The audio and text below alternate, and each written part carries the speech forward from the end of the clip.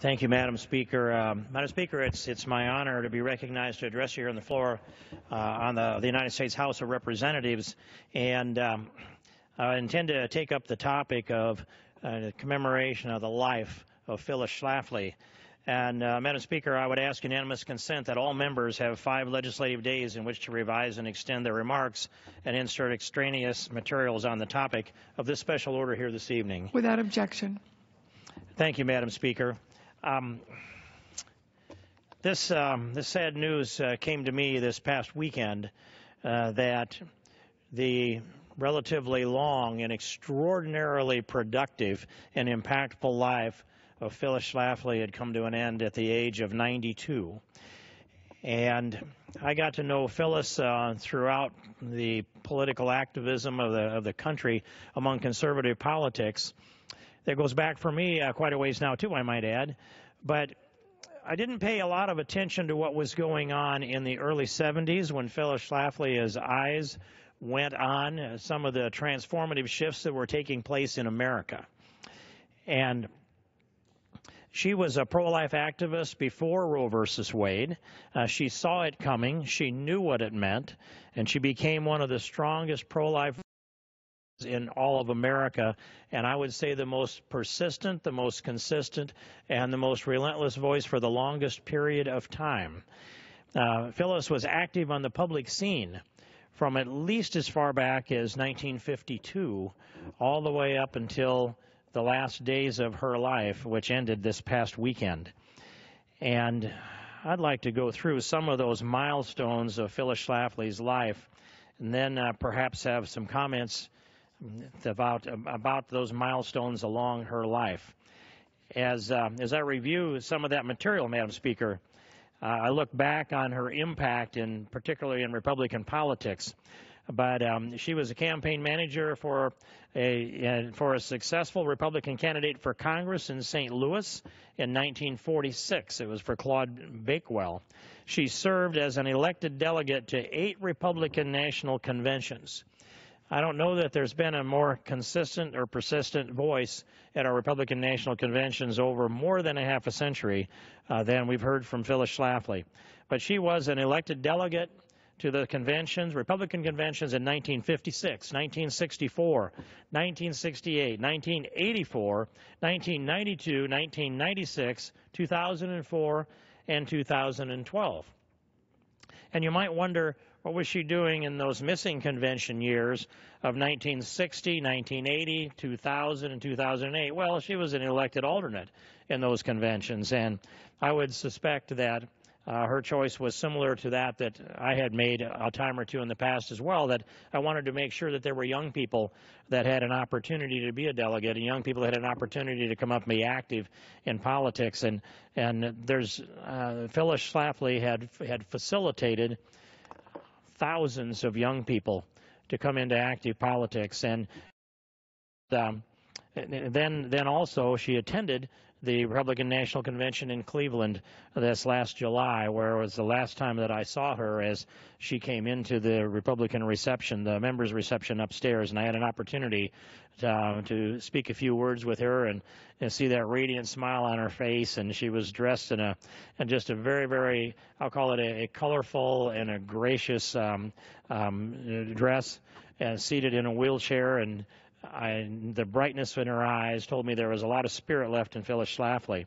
But she's played an active role in every Republican National Convention since 1952. And the earliest real impact when people began to notice who Phyllis Schlafly was when she published the book on May 1st, 1964, A Choice, Not an Echo. A small little book that gave us an understanding about how presidential candidates are selected. This was a little bit, it was a description of some of the backroom deals that were made about the dynamics of the presidential nomination process. She called it for 1964. She identified who the backroom supporters would be, how they would try to stop Barry Goldwater from being nominated. And the book, A Choice, Not an Echo, holds up to this day. And she wrote a supplement to it as well to bring it up to speed, and published that book sometime in the last year or two. But A Choice, Not an Echo was an impact. It was an impactful book, and it was one that is one of the foundational documents that identifies the basis of modern-day conservatism. And Phyllis Schlafly was one of a very few original conservatives here in America. And she has been one of about 3 voices that were still active in the public scene that go back to that era in the early 60s. And for Phyllis, clear back as far back as 1946, and she managed a congressional campaign. But and Phyllis's life has been deeply engaged in this kind of activity. She was the elected first vice president for the National Federation of Republican Women, 1960 to 64. From 64 to 67, she was a candidate for Congress from Illinois, in 52 and 1970 in 2 different districts. She received numerous awards, and then she founded the Republican National Coalition for Life in 1990 with a specific mission of protecting the pro-life plank in the Republican platform, and no one has been more active and had more voice on the pro-life movement and more effective than Phyllis Schlafly throughout these years. And her voice on this public scene will sorely, sorely be missed. She was a volunteer and a founder of Eagle Forum. And all of the people that worked with and for Eagle Forum out across through the states came as volunteers.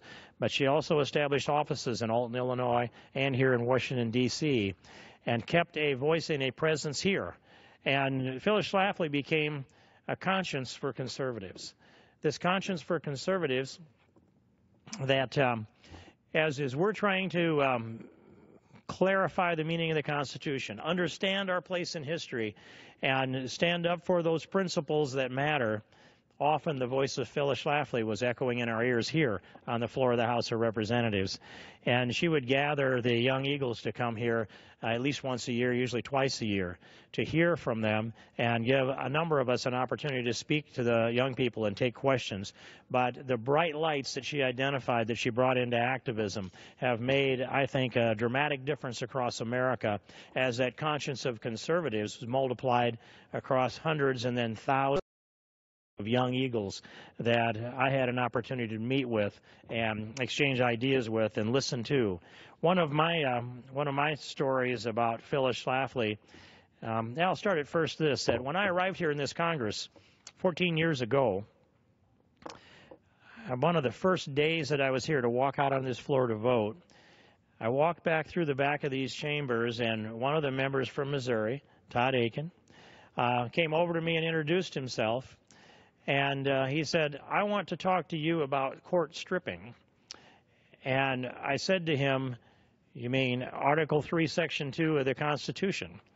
And he said, "Yes." "How do you know that?" Well, the reason I'd paid attention to that was because it was Phyllis Schlafly that had written about it. And in my years that I'd been working in my construction office, and all I ever really wanted to do was raise my family, run my construction business, I didn't really think about being involved in trying to be in the middle of public policy. I thought there were good, reliable people that would be here making those decisions. But I would send off for what at that time were little articles that I would call you had to sign up for them. You had to send off a check, and they'd send you the mailing of her forum document. Phyllis was all over the newspapers. I can't count all the publications, but I know she's published at least 27 books. But I would read these articles that would show up in these publications. Maybe the headline caught me, but I'd skip the author, and then I'd read the story. I'd read the article, and boy, that is clarity of thought, utter clarity of thought. And then I'd look up and who wrote that? Phyllis Schlafly.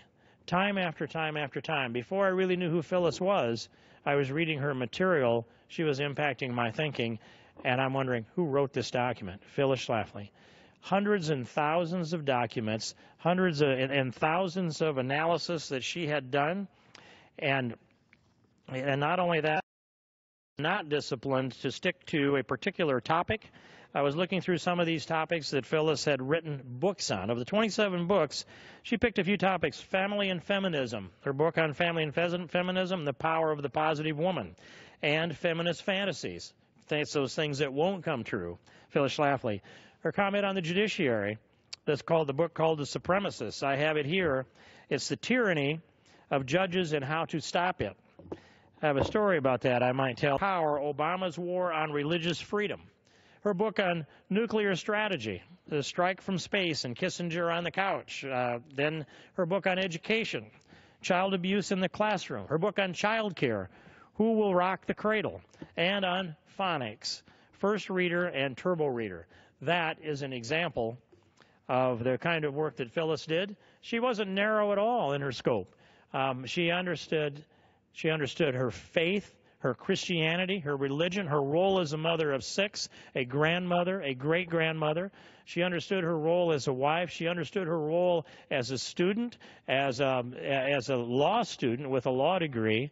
And she understood her role here in America. And when the ERA came forward, and it was a mistake then, it would be a mistake now. Phyllis Schlafly, when they thought it was all done and that Equal Rights Amendment was going to be ratified, there were a few states left, Phyllis Schlafly started the battle to shut down the ERA. And it was almost single-handed for a long time, but she mobilized a nation and put an end to the Equal Rights Amendment, which would have ended up with drafting women into the military. And there's much going on today that she didn't agree with, but we have slowed down this train of liberalism. She has been a significant player in it, and I see that we have some members that arrived at the floor that I believe would like to add some words to this, and I'd like to as a gentleman from Ohio, Mr. Davidson, if he's prepared to offer his words, and I yield to the gentleman from Ohio. Thank you, Mr. King. It's an honor to be able to talk about Phyllis Schlafly, and though I never personally met her, like many of the heroes of our country, all Americans benefit from the service that she rendered to our country, and in particular to the Republican Party. She's the person, perhaps more than anyone, who made sure that the Republican Party is the party of life, that really is out there to this day on the side of science, showing when life begins and showing what's happening at every stage of life. And I'm more optimistic than ever about what's happening to show this fact, but a voice there that just knew the truth and was unashamed in speaking for it, unashamed in helping our party coalesce around a core set of beliefs, and those core beliefs are the same ones our founders had. So when people look back and think that, you know, hey, the founders were this era of giants, it's neat to have lived in an era when we have some of our own. Phyllis Schlafly, one of them, but certainly set the stage for Ronald Reagan's speech, A Time for Choosing, because of her activities in the 1964 campaign.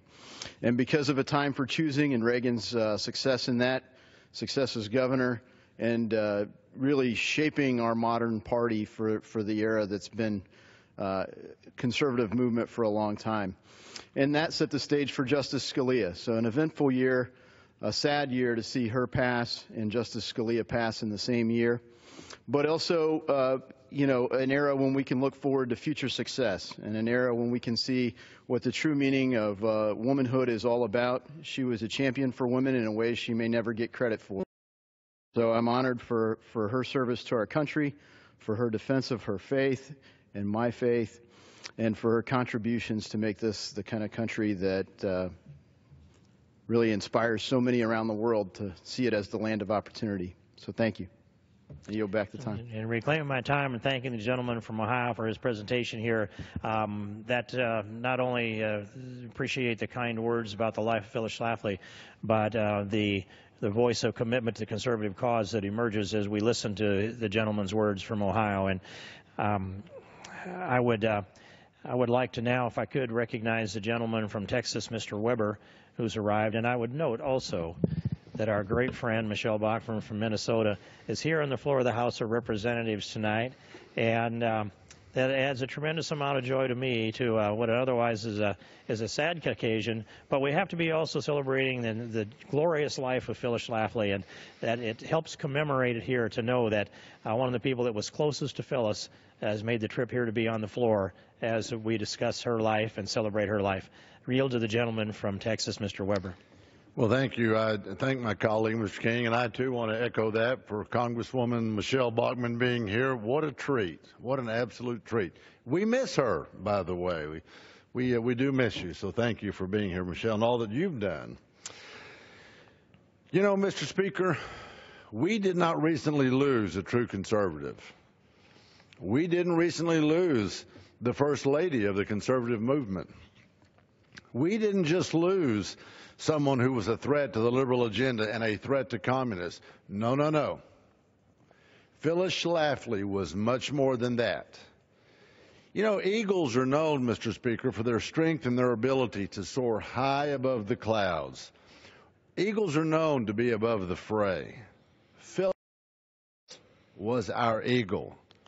However, she was that eagle who, while in the fray, maintained that 30,000-foot view. And she was much more than that. She was a warrior. She was a leader. She embodied American patriotism and liberty. In 1975, Ms. Schlafly founded the Eagle Forum, which has been the pillar in the pro-family conservative movement for 4 decades and counting. There is no doubt, Mr. Speaker, that the Eagle Forum will live on, and we will see her eagle soar higher and higher with time. Mrs. Schlafly was the heart and soul of the conservative movement in the early days. You know, many people thought she wouldn't make a difference. But as we look back, Mr. Speaker, history is telling us otherwise. You know, you hear it over and over again that one person cannot make a difference. Well, I will tell you that Phyllis Schlafly was living proof that one person can make a difference. Phyllis soared the highest, cared the most, and fought the hardest more than anyone else for our conservative values. Mr. Speaker, since the day I was sworn in, not quite 4 years ago, I've been saying it's time to put America first. Through all of Mrs. Schlafly's work, at the very core of her efforts, she wanted to ensure that our country was first and that Americans were our top priority and that the federal government and even state governments knew their place. You know, I find great comfort, Mr. Speaker, in knowing that in some small way, Lord willing, I might be allowed to take part in ensuring that the work of Phyllis Schlafly continues. She was a passionate woman who loved this country, loved her family, and was fiercely, fiercely driven to ensure that our liberties were protected and that the unborn would have a fighting chance to the guarantee of life, liberty, and the pursuit of happiness. Mr. Speaker, those who know Phyllis know she always put family first, politics second. I can't help but believe that she knew that at the core of politics, it really is God first, family and country second, and political activism stemmed from that. Phyllis knew that. And by the way, she cared so much for this country, she came out early on in support of Donald Trump, knowing it would raise eyebrows. But that was Phyllis. You never doubted where she stood. You never doubted her convictions. Mr. Speaker, she did all that for her family because she cared about future generations of Americans. Above all, I appreciate her commitment to our Lord and Savior, Jesus Christ. We can take great heart in knowing that Phyllis joins her husband of 44 years, Fred, in the kingdom of heaven with our Lord and Savior, Jesus. Our hearts and prayers go out to her family. Mr. King, you said 6 kids, 16 grandchildren. 16 grandchildren. Phyllis was an amazing person who lived an amazing life and did so much good. For that, I will be forever grateful to her and the work she did for the conservative movement.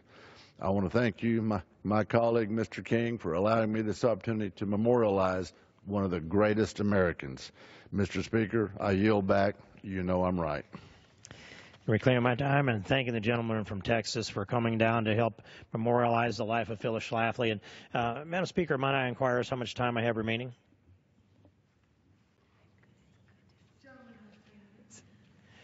Thank you, Madam Speaker. And the things that come to mind as I listen to Mr. Weber talk about Phyllis Schlafly, and I look across at Michelle Bachmann, and I think of a time that Phyllis took us back into a room in St. Louis to sit and talk to both of us about the future and the destiny of the country.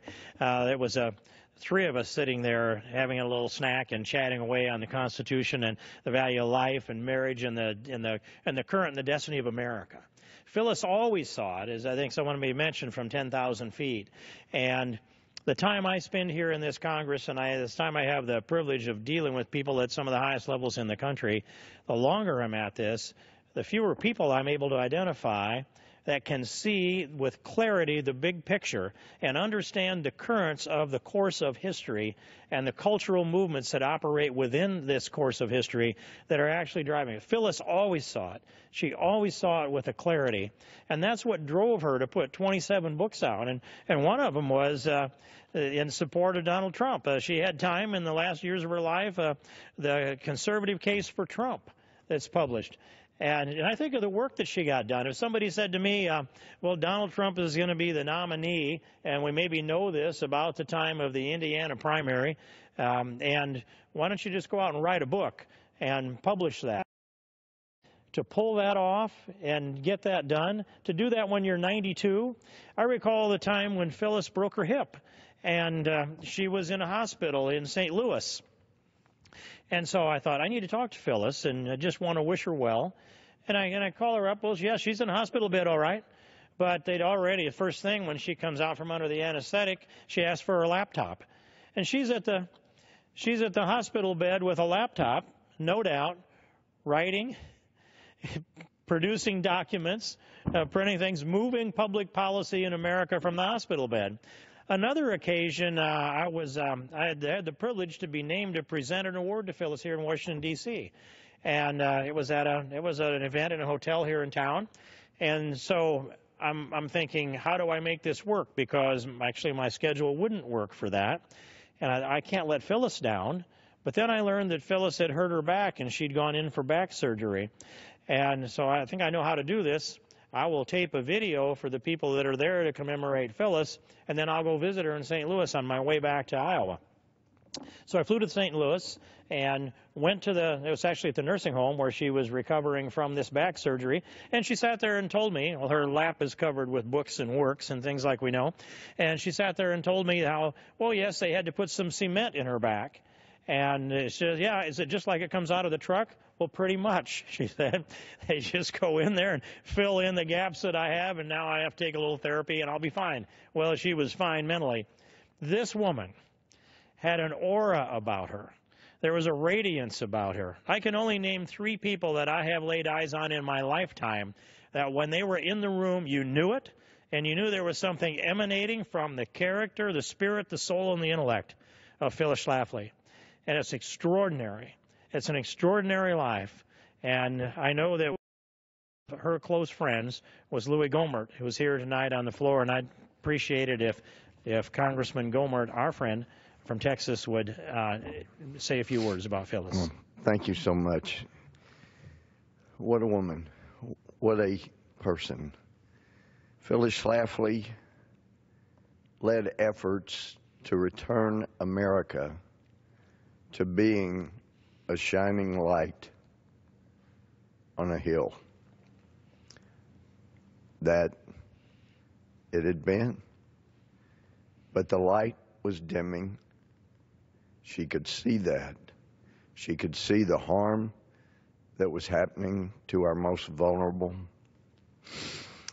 And she led an effort, more years than anybody that I've ever known personally, to return America to being a citadel for freedom and for morality, from which freedom can only grow. She saw us losing our way, yet she remained relentless. those who despised her know better than most anyone else. This is someone who would never, ever give up. She was a leader, a warrior, a mentor, a friend. And like very dear friends, like family, you have disagreements sometimes, but you knew her heart. You knew she wanted what was best for you, for this country, for the world. Phyllis will continue. If the gentleman would yield, I'd just like to interject here that when I disagreed with Phyllis, I started with the assumption I was probably wrong. And I yield back. That's a great assumption when it comes to Phyllis. Well, she has fought the good fight. She's finished her course. She's kept the faith. I'll be there Saturday morning with her family. But the best memorial we can give to Phyllis Schlafly is to make sure the light of freedom and morality does not die in America. Thank you. I yield back. I clear my time in thanking the gentleman from Texas for a very moving presentation here, and I know that it means something very deeply in his heart, as it does in ours, is here on the floor and across this country by the thousands. And a couple of things that I would want to just quickly inject into the discussion. She would want me to say, Article 3, Section 2, court stripping. We don't need to genuflect to the supremacists. The court has gotten out of control. The Constitution is set up to where they're to be the weakest of the three branches of government, not a superior supremacist branch of government. Phyllis handed me the manuscript to this book, as I had a lot of long plane flights to do, and the manuscript was just printed off a copy machine and kind of clipped together. I worked through all of that. I wrote my edits on it, my notes in the margins, red ink. I worked through it for hours. In fact, it was days. And I got lost on the plane on the way back from actually Africa. I went to Phyllis and said, Phyllis, I need a little more time to work on the edits of your book. And because the manuscript has been lost in the freight, in the luggage. And she looked at me and she said, well, Congressman, I didn't intend for you to edit my book. I just intended for you to have an early copy. I knew exactly what I wanted to say. And the book stands up as she knew exactly what she wanted to say. That's a lot about her intellect and her personality. With utter clarity, the clearest political thinker of our time, based in biblical values, values of Christianity, constitutional values, a clear understanding of people and humanity and faith and family. She wrote on so many topics, and she was utter clarity on topic after topic after topic. She lived a life of 92 years, and she was a player on the public arena since immediately at post-World War II, and she's a player in our lives to this day. And she's in our hearts, she's in our souls, she's in our conscience, and she affects our thinking and our actions, and she will for a long, long time to come. This is a woman who has redirected the destiny of America, and I can't think of anyone who has had any woman who's had more impact on the course of history in the United States of America, nor weighs more heavily on our sense of duty on what we need to do going forward to continue to honor the glorious life of Phyllis Schlafly. Rest in peace, Phyllis.